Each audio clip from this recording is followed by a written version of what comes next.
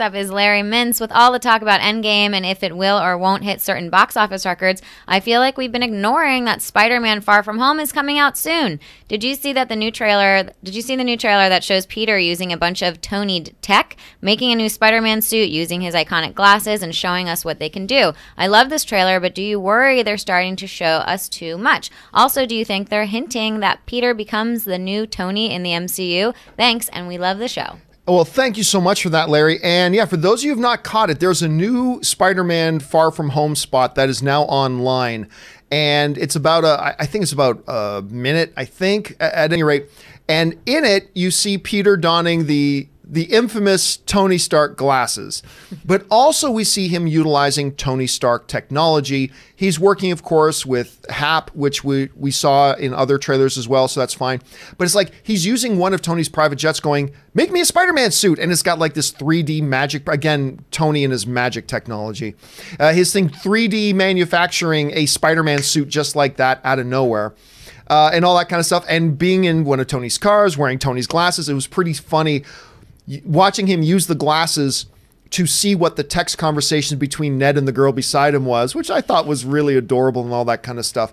You know, Rob, when they first put out the trailers for Far From Home, and even after we saw Endgame, I knew that the relationship between Tony and Peter would be an important thing to Peter. You know, we see him in the other trailer sitting on that rooftop looking up at the mural made of Iron Man on the wall. So we knew that was an important thing. But if you were to ask me, John, do you think he'll like kind of start moving into Tony's life a little bit? Like working with Tony's tech and doing all that kind of stuff? I would have said no, but it kind of looks like they're moving in that direction. As somebody who really doesn't like the Iron Spider crap, I'm not sure.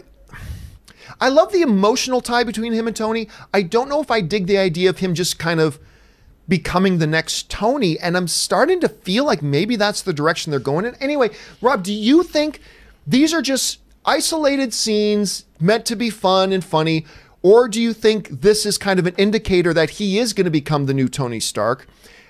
And regardless of which one it is, do you like the idea? What do you think? I think the exact opposite, actually. I think that this movie is called Spider-Man Far From Home. I think that's literally about where the title is not just about him being in Europe. It's about where Spider-Man is as a hero and as a person. He's moved so far away from being the friendly neighborhood Spider-Man, and that I think this whole movie is about defining. I think Peter Parker is going to be defining himself and defining what Spider-Man is, and that is he's from New York, you know, he's from Brooklyn or Queens or wherever the hell he's living now, and I think that he's a hero of the people. He's not somebody that should be fighting Infinity Wars. He'll fill in when it's required. But I thought that we see that clip of him making these costumes in this new TV spot, but then we see that plane blow up later. You know, we've seen the clip from Happy going, "Get on the jet," and the jet explodes.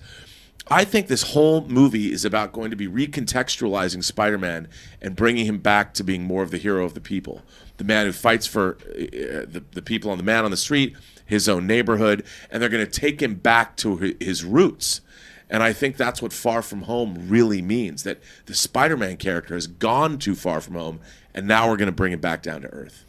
I think that might be reading too much into it, but it's so smart, it just might be the accurate truth on that. And I think there have been other signs, to your point, I think there have been other signs that they're bringing back to that. For instance, the movie opens with him in the crappy, ridiculous, stupid Iron Spider suit, which I know a lot of you guys love. I love it. I know a lot of you guys love it. I like it. But as we get further into the movie, it looks like in the trailers, no, he gets back to what Spider-Man is. He ain't Iron Man Jr.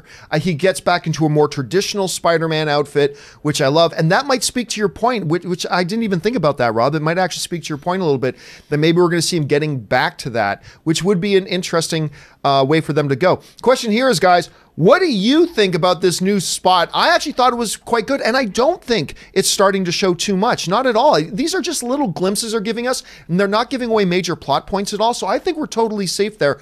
But what do you think about it? Jump down in the comment section below and let us know your thoughts.